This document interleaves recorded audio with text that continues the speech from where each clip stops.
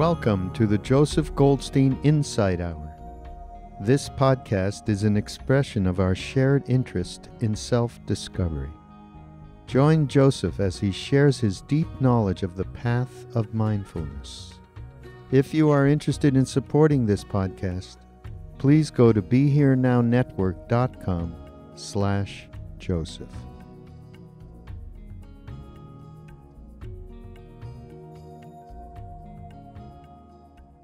Last night, Greg laid out the general framework of the Buddha's teachings. There's the Four Noble Truths, culminating in the path of practice, the Eightfold Noble Path that we're all engaged in. So tonight I'd like to speak about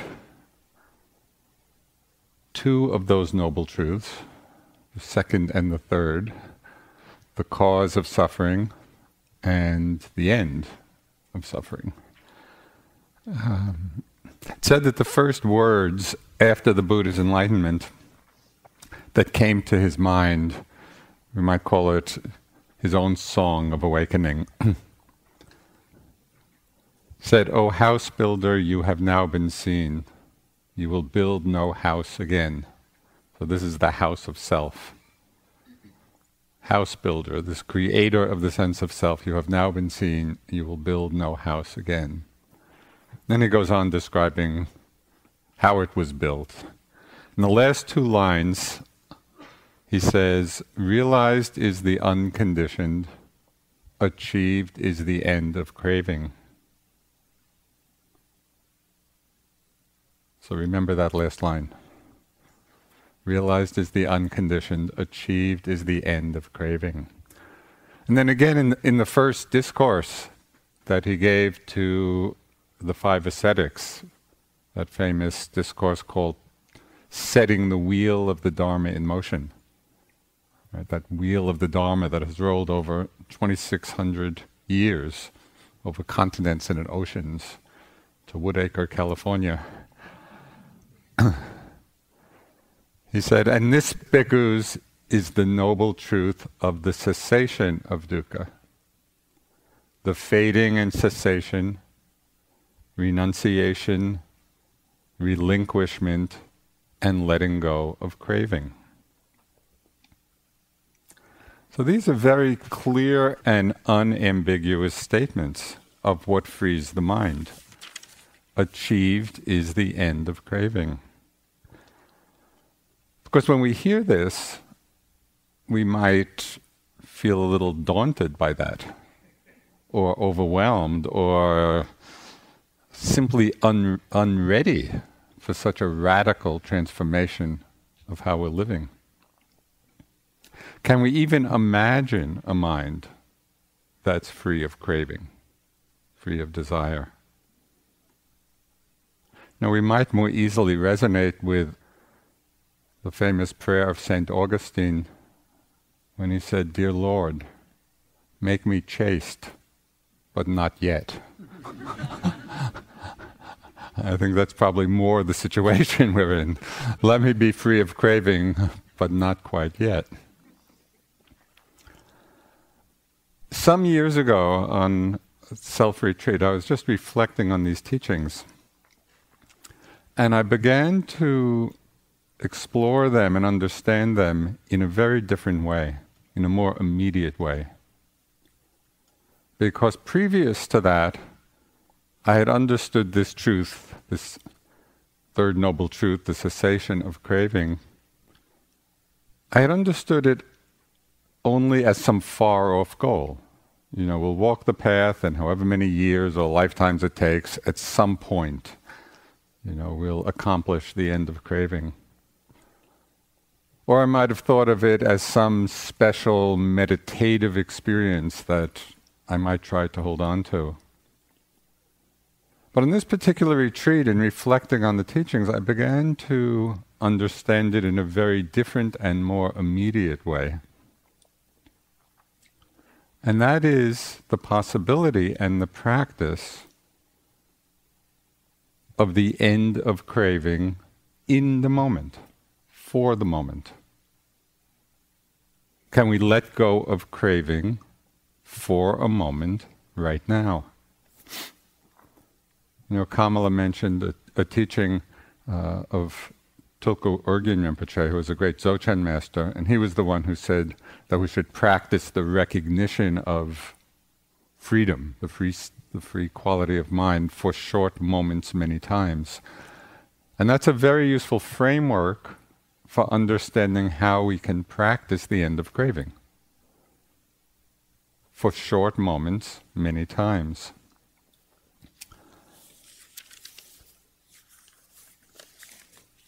When we explore the meaning of the Buddha's declaration that this is the end of dukkha, the cessation of craving, when we really look to see what that's like for ourselves in our own experience, we can see for ourselves how craving or wanting or desire obscures the natural ease and the natural clarity and openness of mind. And how in those moments when the mind is free of desire, free of wanting, free of craving, we actually can experience for those moments the taste of peace, the taste of freedom. So I'd like to suggest a little experiment that you can make to really see this for yourself. Because as you well know, none of what we say should be believed.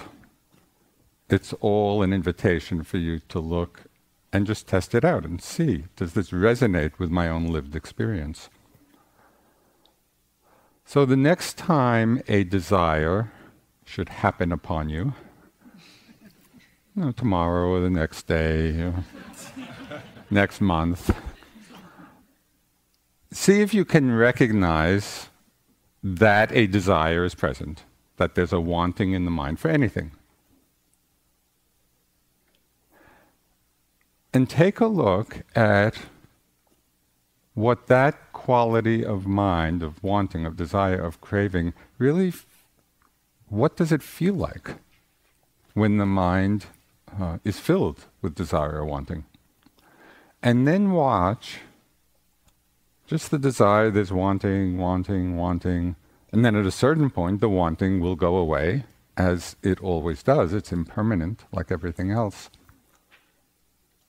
And watch carefully how it feels in the mind when the craving is gone.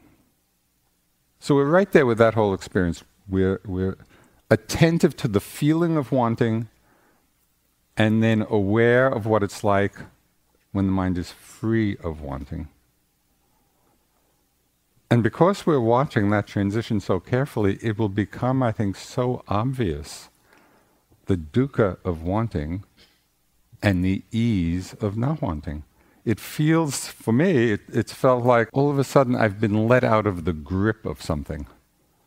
Even when the desire is associated with some pleasurable experience, even with that, the wanting itself it's like we're being held in the grip and then all of a sudden released. So we can test this for ourselves, to see for ourselves the truth of this. So we need to explore the nature of this grip.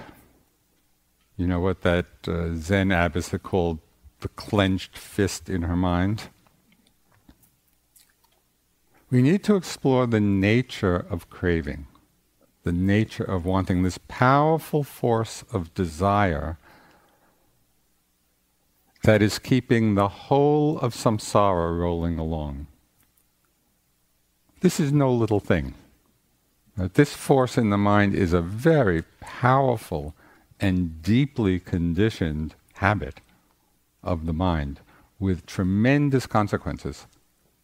So we need to really bring our mindfulness, bring our interest, our investigation. Okay, well, what is it? What's the nature of this craving? We want to see how it manifests not only here on retreat, but to learn from this experience and to be watching how it manifests in the world.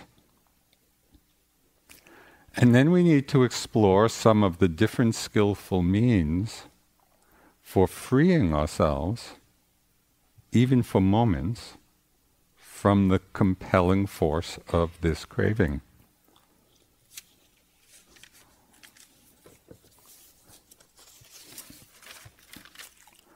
So craving is the usual translation of the Pali word tanha.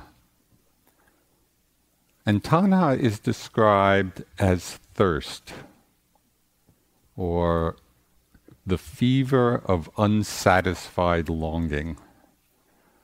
And I like these expressions of thirst and fever because they give a sense. Just think for a moment of when you're really thirsty, or feverish. It's a compelling force, right? It's not just some mild background experience. And that's the force, that's the power of desire. It's not a trivial or superficial habit. Sometimes in English we use the term desire and craving synonymously to mean the same thing. But this can be confusing because the word desire in English has a wide range of meanings. So one meaning is that of greed, of clinging, of craving. So that's one meaning of the word desire. But we also use that word simply to describe a motivation to do something. I have a desire to accomplish some aim. That quality in the mind has a different word in Pali. It's chanda, which is ethically neutral.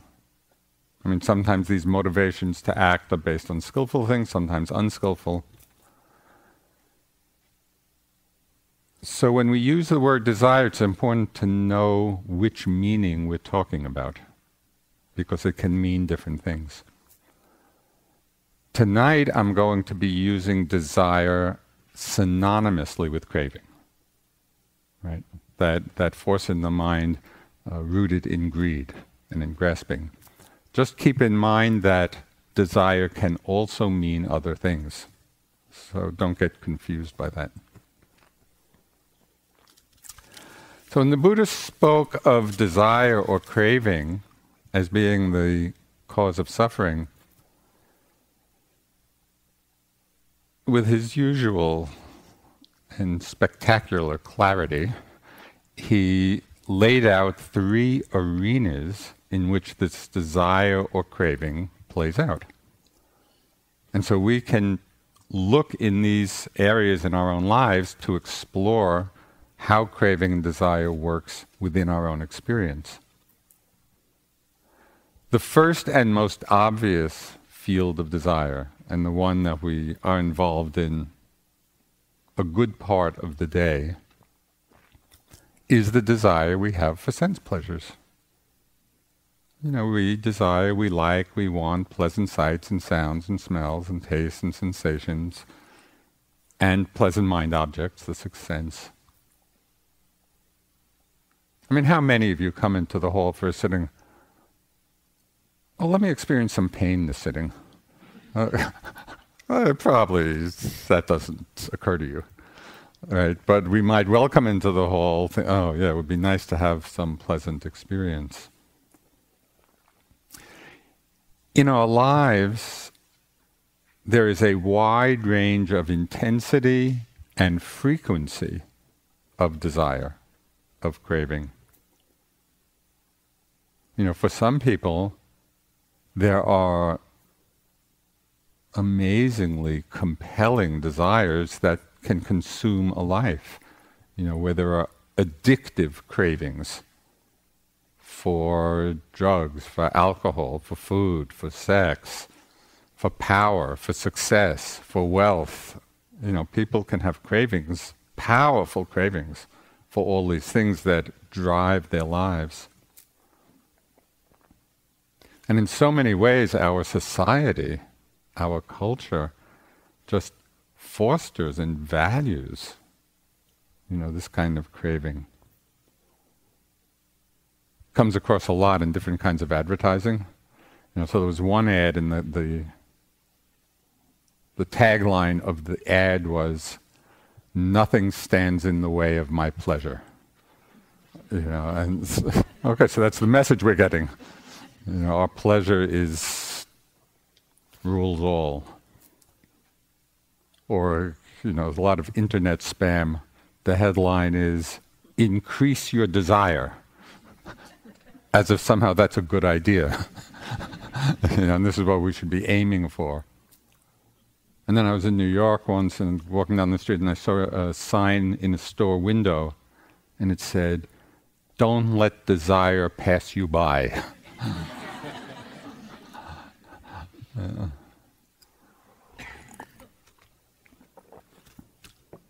So we're getting this message all the time, that desire is a good thing, and that we should spend our lives strengthening it and feeding it and gratifying it. So it's no wonder that this is a powerful habit in our minds. So we also experience desire, and maybe, most of us hopefully don't have these powerful addictive desires, although we might. But we can also have just an ongoing flow of more ordinary desires, passing thoughts of wanting this or wanting that. When we're paying attention to that, we see that all of this wanting in the mind takes us out of the natural ease and peace of mind. The Dalai Lama tells a wonderful story of himself, and it's with his usual humility. So he was just describing once giving, a public talk in L.A., and he was being driven to the conference center. And they were going down some street, and the street had a lot of stores, shops with all the latest techno gizmos. And he commented later that as he was driving by, he found himself wanting things he didn't even know what they were. But they just looked. And I think we probably all had that, There's just something appealing about lots of different things, even if we don't quite know what they are. Another example of this, it's a mild addiction. It's an addiction to wanting itself. And it's something I call catalog consciousness. You know the experience when you've made the mistake of opening a catalog, and then you turn the pages waiting for something to want. Oh no, not on this page. Or maybe I'll want something on the next page. And it is addictive. I mean, how many of us actually put the catalog down after the first page or two? No, maybe if I keep going, I'll find something to want. So this is strong. This is a strong desire. Sometimes we can experience the deeply rooted persistence of even very small desires. And this I've seen very often on retreat. So I can be on retreat, just sitting and walking and into my practice, and then the thought might come, oh, a cup of tea, that would be nice. But I notice it. Oh, just thinking. Take a few more steps. Oh, a cup of tea. Just noted, thinking. Oh, cup of tea. And maybe I could note it 5 times, 10 times, 20 times. Oh, cup of tea. Go for the tea. So it's a small desire with a deep root, right? And it's like that, the blade of grass that'll come up through cement. A very small thing, but just very persistent. I think the problem or the challenge for us is that so many of these desires of wanting, they're so familiar to us. They just seem the part of our ordinary lives, we've stopped paying attention to it. They've really become invisible to us because we just take them as the norm. And it's only when we start to bring a careful mindfulness and attentiveness to our own minds and are watching the process, so then they become illuminated. And we begin to see the power of this craving. It doesn't have to do with how big or small the object is. The craving itself, the wanting itself, is a very powerful force. So being on retreat, this is a perfect laboratory for really exploring and investigating and paying attention to the nature of craving, to the nature of wanting, to see how it arises in the course of a day. You might experience it just as the indulging of pleasant thought processes. You're sitting and some kind of thought, maybe it's the next project you want to do, or the next vacation you're going to take. And we just get lost in the fantasy of it, and it's a pleasant way to spend an hour. It goes quickly. So that's just feeding, that's a kind of craving, wanting of a sense pleasure, of the mind. It might be enticing sexual fantasies. There are different times in our practice where that can come up very strongly and very seductive. There's a great deal of pleasant feeling associated with that. What's interesting to observe is how often we can get caught up in these different fantasies, pleasant fantasies, even though we know they don't lead anyplace. They don't go anyplace at all. And there was one period in my practice when I was having a lot of these experiences and I was trying all kinds of different remedies. And finally I came up with a mental sign that I planted just as the fantasy would begin. The sign said, "Dead end." And it was just a reminder to me at the beginning that this is not going anyplace. I could spend however long, but then it's just coming back and starting again. So maybe I didn't have to go down that path for the 100th time. We can experience craving just in a kind of expectation that we bring to our practice. We want some new pleasant meditative experience. Very helpful to keep an eye out for the expecting mind. Expectation is a huge hindrance. It always brings agitation to the mind. It's not helpful in any way. It keeps us locked into cycles of hope and fear. When there's expectation in the mind, there's hope that we'll get something, and fear that we won't. And so we just keep getting tossed back and forth.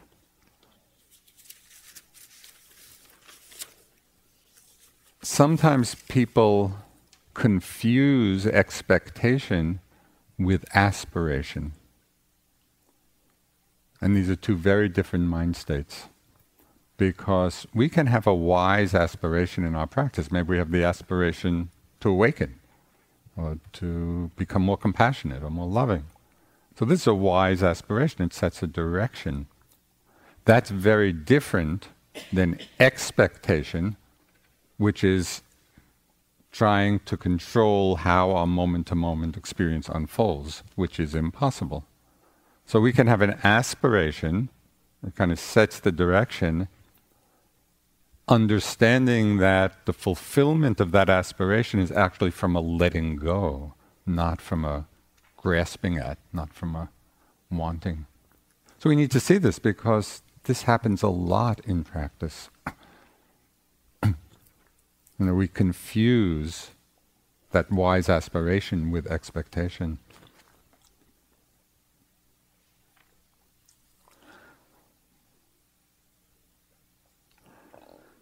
When desires and craving and wanting are unnoticed, which is a good part of the time, not only are they hindering concentration, and that's why it's called a hindrance. That's what it's hindering. It's hindering the development of concentration and ease. Not only do they hinder that, they don't even deliver on their promise of happiness.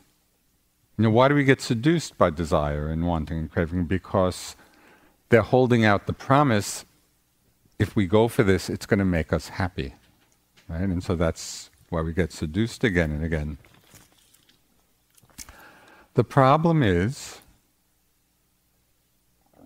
that the pleasant feelings which are often associated with desire and the fulfillment of the desire, is that these pleasant feelings, as we've said very often now, they don't last. They're very impermanent. So then we go after another one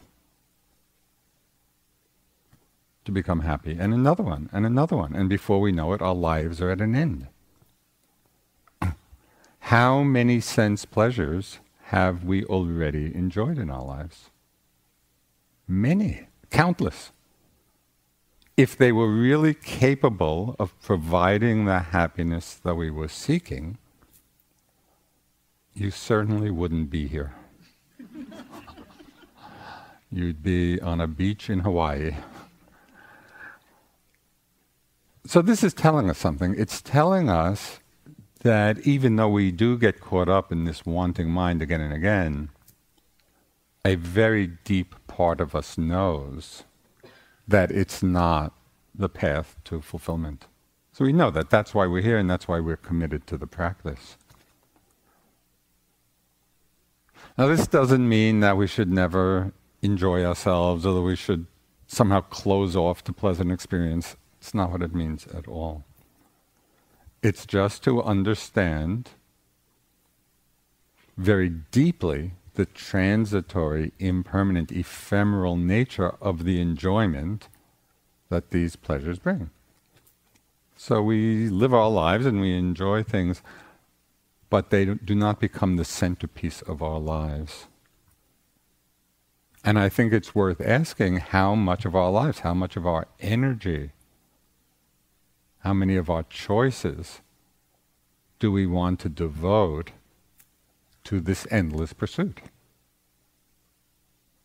The habit is strong. And so we need to be quite active in the investigation of this process. Because if we're not, then we'll just be playing out the habit patterns of our conditioning. So it takes an active interest in how our lives are unfolding. So desire for sense pleasures is the first kind of craving. The second kind of craving the Buddha talked about goes even deeper. And that's the basic urge or desire to be, for continued existence, desire for renewed existence, particularly in pleasant realms. Now, in Buddhist cultures, that's often described as, desire for rebirth in the heaven realms. Now, you may or may not believe in rebirth or different planes of existence or the Deva realms, even though they're very much in the teachings. But as Munindraji, our first teacher, said, he used to love talking about them. And I loved hearing about them. The Deva realms and all the heavenly joys. But he would always say, you don't have to believe this. It really is not connected to the path of enlightenment. You don't have to believe. It's true, but you don't have to believe it. But in terms of the second kind of craving, there is a much more immediate way and more profound way we can experience it, quite independent of rebirth or planes of existence. This craving for becoming, we can see it very clearly every time we get lost in the planning mind, where we're imagining ourselves in some future situation. Notice how often in the course of a day we get lost in the mind creation of some future self. A lot. We create these scenarios of ourselves in the future doing something. And then we're just living in that future realm. We're creating a sense of self in the future. So this is the desire for becoming. So the Buddha gave a very specific and challenging instruction in this regard. And it is fascinating to actually put it into practice even for short periods of time. He said, not reviving the past, not hoping to be in the future. Instead, with insight, see each arising state. Not craving after past experience, not setting one's heart on future ones, not bound up with desire and craving. So it's really just to listen to these words, not as Buddhist philosophy, but as an instruction, something to do. What would it be like to practice this even for short times, not reviving the past, not hoping to be in the future? That would be a radically different way of engaging with life, engaging with the world. So we can actually practice that if we call it to mind.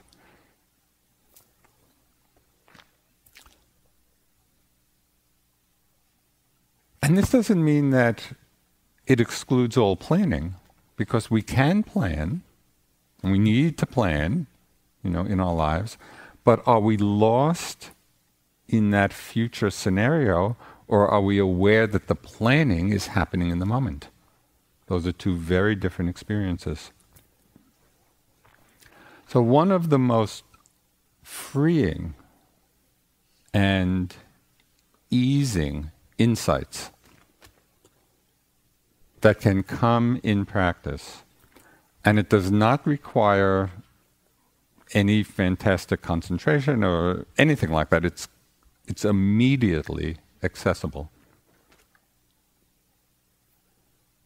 Is looking very directly at what our experience is of time. So I'll just give you an example. And for me, this was a huge letting go of a big burden. So we all know that we spend a lot of time lost in the past, lost in the future. And it might be interesting for you to particularly track in the course of a day, just to take note how often the mind is in the past and how often it's in the future. It will be surprising. It's probably a good percentage of the time. So the question then is, what is our experience of the past? How do we create this notion of past?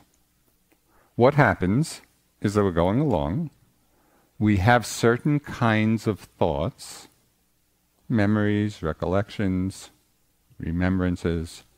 We have these thoughts, we put a concept, past, onto these kinds of thoughts, and then toss that concept back behind us, as if the past is back there, as if it's a reality back there. And we do the same thing with future. We have certain kinds of thoughts of anticipation or planning or anticipating. We create a concept for these kinds of thoughts, future, toss it out ahead of us as if the future is a reality out there waiting for us. And not to get into the metaphysics of time, but really to ask the very simple question, how do you ever experience the past except as a thought in the present? How do you ever experience the future except as a thought in the present? Does this seem clear? because it is so liberating. When I saw this clearly, when I saw that past and future, that I had been carrying around like two mountains on my shoulders, the burden of carrying the past and carrying the future, and then seeing that my only experience of them was as a thought in the present. A thought in the present is very light. It's just... So I'll just give you a very practical example of this on retreat. How time thoughts can so condition our lives. You're in the retreat, you're going through a hard day, it's pain, boredom, restlessness, and the thought comes, oh my God, 4 more days, 3 more days. And just that thought of the future, all these days of all this horrible experience. And we feel terrible, just get discouraged and heavy and depressed. What just happened? There was a thought, 4 more days. That's all that happened. If we could see that as a thought, the thought comes and goes, it doesn't condition anything. We see it just for what it was. Or you might be having a great day. And only 4 more days, I wish it was 3 months. What's that about? It's just a thought in the moment. I would highly recommend you pay attention to this because it is so incredibly freeing. It's not that we don't use these thoughts when appropriate, we do, but we don't create that reality of past and future that we're carrying through our lives. It's tremendously freeing and not difficult to do. We just have to be paying attention. And then we can go even further. And this is one of my favorite things. There's a verse in the Dhammapada which says, let go of the past, let go of the future, let go of the present, and cross over to the further shore. So this is interesting. Okay, the past and future we kind of get and we can understand and be really free to let go of that. Letting go of the present. So this is interesting to see in our meditation. And it comes a lot from a lot of the instructions, be in the present, pay attention to the present. And so what can happen is the mind, there can be a very subtle fixation on the present. Where we're fixing the attention, it's a little bit like Velcro, to the present moment. And so the Buddha is suggesting, can we let go of that? It's like dropping back from the clinging or craving or fixation to the present. There's a Portuguese poet named Fernando Pessoa. In one of his poems, the title of it is Live, You Say, in the Present. So these are the first few lines of the poem. It says, live, you say, in the present. Live only in the present. But I don't want the present. I want reality. I only want reality without time present. And I thought that even the notion of present is a concept. And so even though we use it as a kind of relative skillful means, okay, we let go of past, let go of future, get connected to what's arising now, but then on a more subtle level, can we learn to drop back from any holding to the present?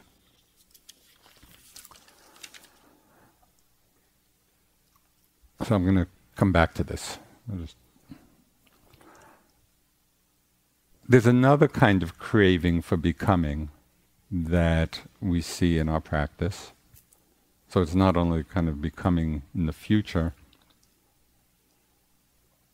but have you noticed how often the mind in attending to what's arising is leaning into the next moment.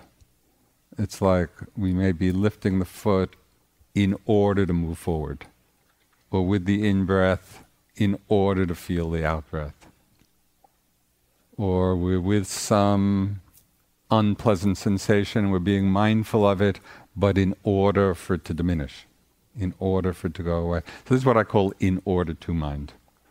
You know, when we're with something, but there's a leaning into the future, into the next moment.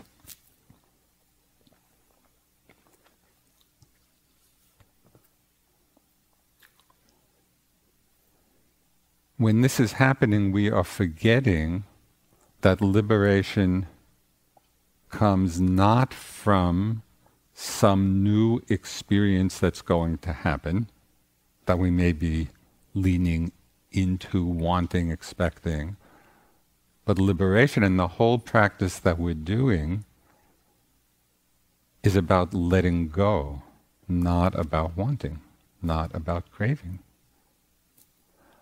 And it's so amazing, even when we practiced for 40 years, this is so strongly conditioned. It's like we're practicing for some experience. You know, we're practicing, we're with the breath in order to get concentrated. Or we're doing whatever we're doing in order for some new experience to happen. The freedom of mind, which the Buddha declared very simply and accurately, the freedom achieved is the end of craving. That what we're actually practicing is letting go. We're not practicing wanting something new. We need to hear this 1,000,000 times, because we just bring that habit of craving from the world of sense pleasures and right into the meditation. That habit of craving, of wanting, is so strong. So the third kind of craving, I'll just touch on it, the Buddha called it craving for non-existence, wanting to get rid of experience. Maybe it's a feeling, this life is so bad, I just want out. So I had a really strong experience of this on the first retreat I did with Sayadaw U Pandita. This was in 1984 at IMS, and it was a really hard retreat. I was just going through a lot, and a lot of expecting and wanting, and thoughts. My mind was not in a place of open ease. And I remember one time, at a time when, in the depths of the struggle, and you have to remember this was back in 84, for those of you who can remember. So I heard some airplanes come over, and the thought in my mind was, oh, I hope these are Russian planes about to drop bombs so I can stop meditating. I mean, it wasn't very compassionate for my fellow. I just wanted out. I just didn't want. That's the craving for non-existence. That probably doesn't happen that often, but there was a good example of it. What is interesting to see about all these kinds of craving, they are all rooted and fed and nourished by the view, the sense of self. Craving for sense pleasure is fed by the sense of self that we want to gratify. The craving for becoming is fed by the sense of self that we want to clone in the future. We want to have some future self. The craving for non-existence is fed by the sense of self that we want to get rid of. So all of these cravings, they're kind of held in the soil, of the view of self.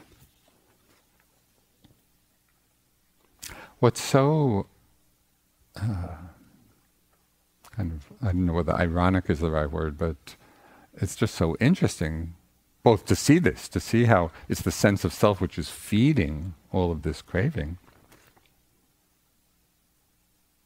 and also to see that this whole notion of self, it's a notion of something that isn't even there.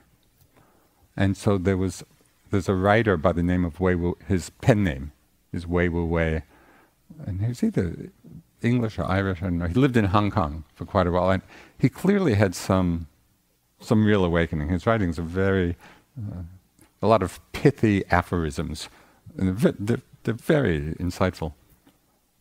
So one of them was, he wrote, "Whoever thinks that a self exists objectively and acts on it is like a dog barking up a tree that isn't there." And don't you just love that image?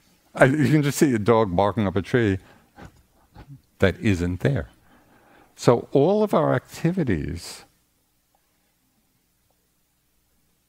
and acting out in the world and cravings are rooted in a belief, a sense, a mistaken view of self, something that's not there in the first place.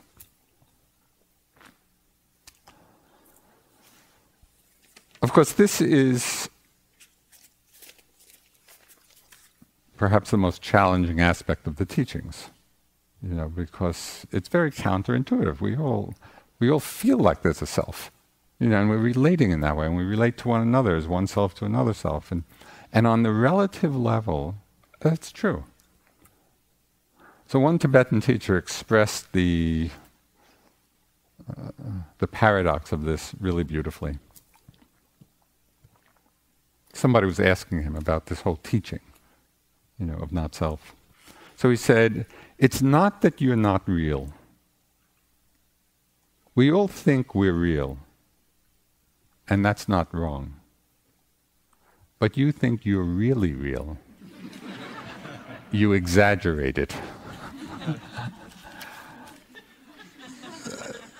So this is how we have to hold it, because on the relative conventional level, we are operating from this conventional view of self. And this is fine. There's not any problem with that. In fact, we need that. But we're not really real. When we go to a deeper level, we begin to see that this notion of self, which is useful on a conventional level, is a fabrication.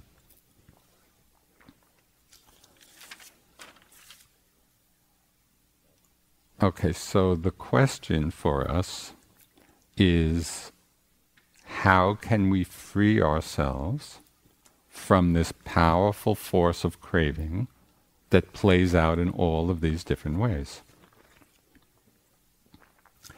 In the Pali discourses, there are many very pointed teachings that can help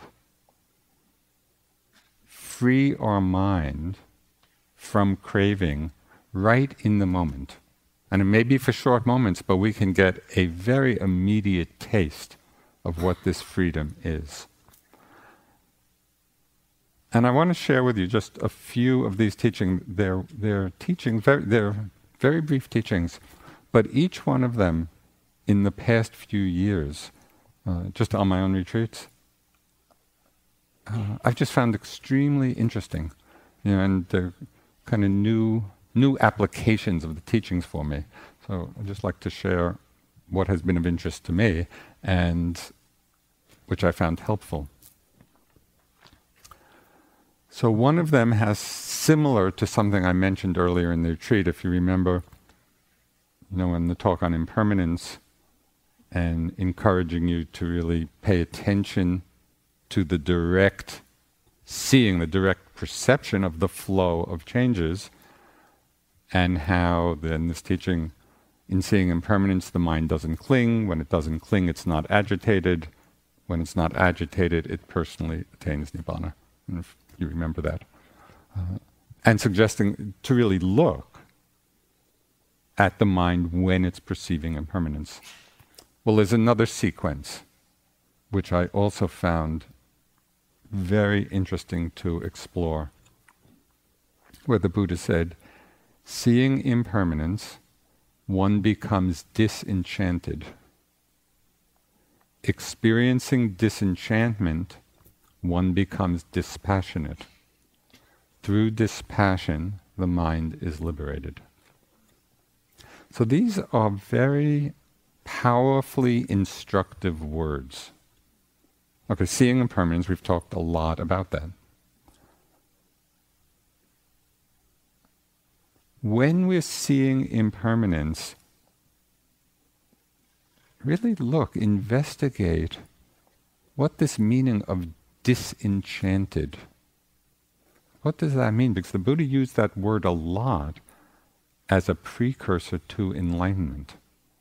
Right? So disenchantment is getting free of the enchantment, free of being enchanted by the flow of experience.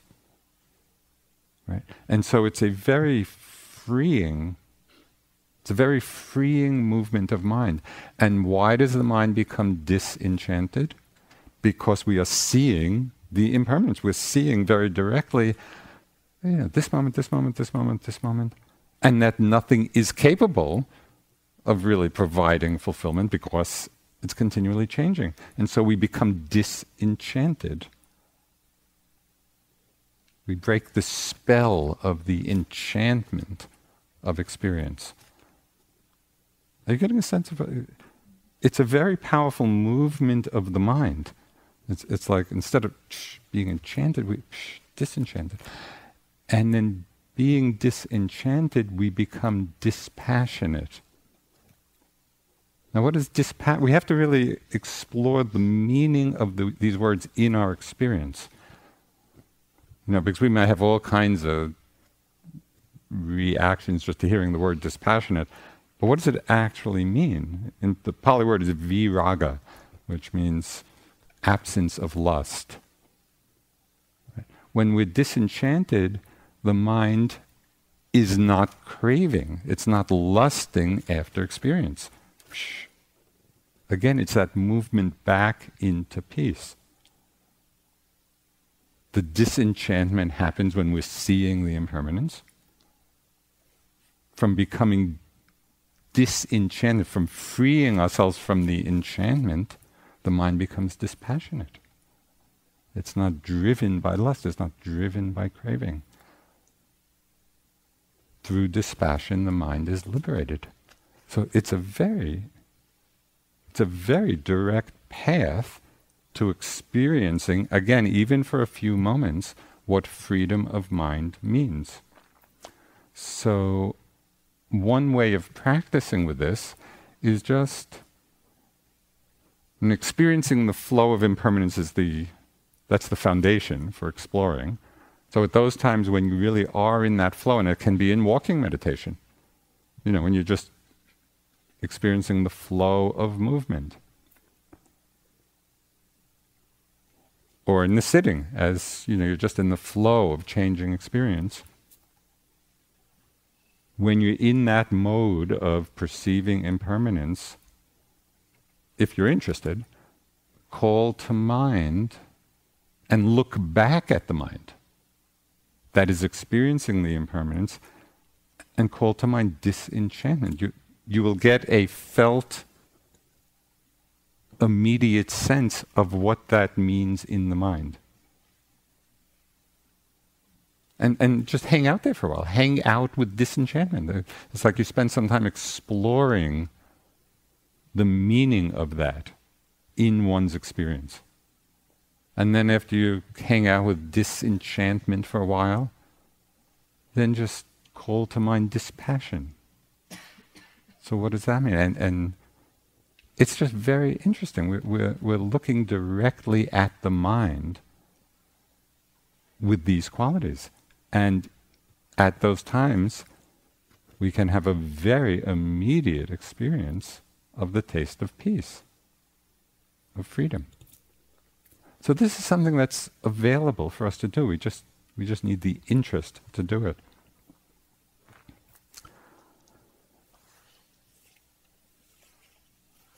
Okay, so this is another teaching. These are just a few of my favorites.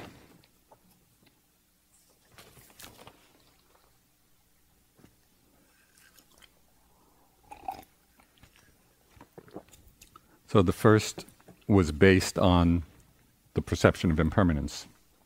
This one is grounded in the insight into selflessness.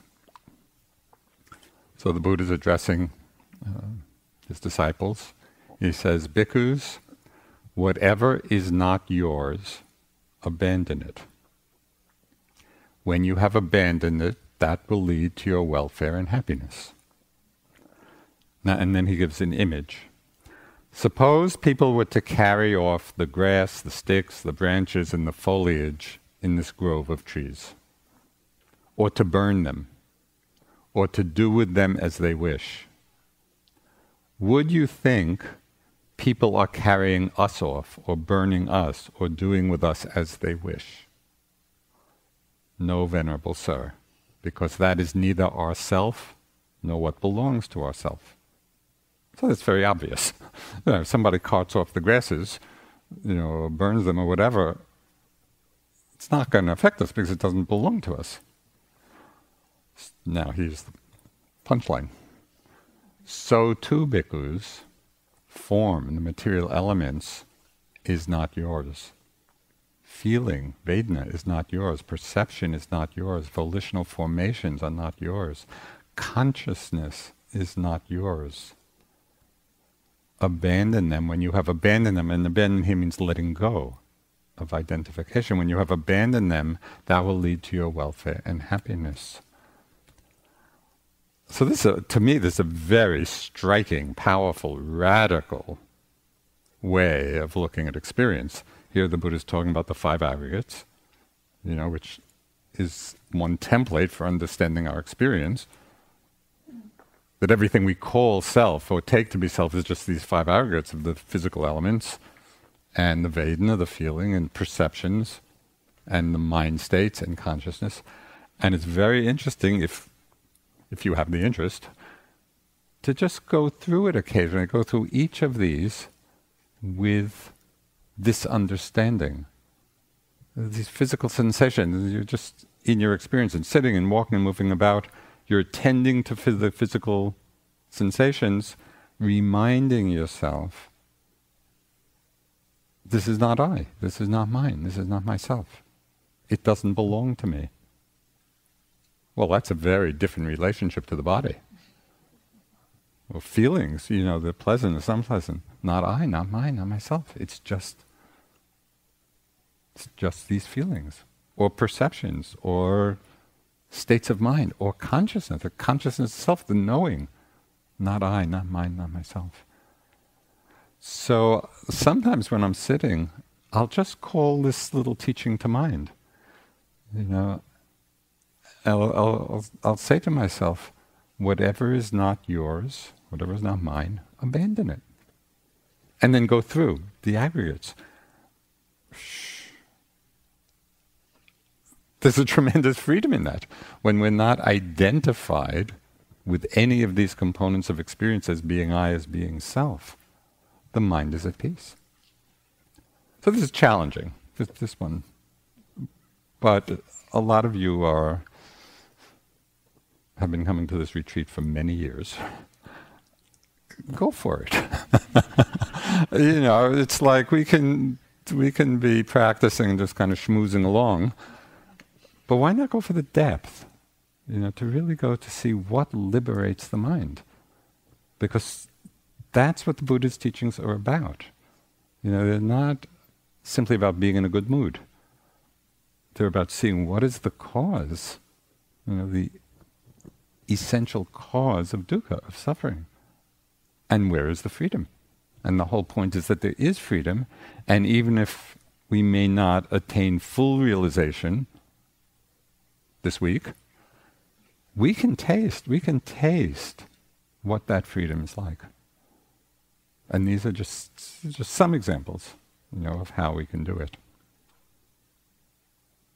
Let go of the past, let go of the future, let go of the present.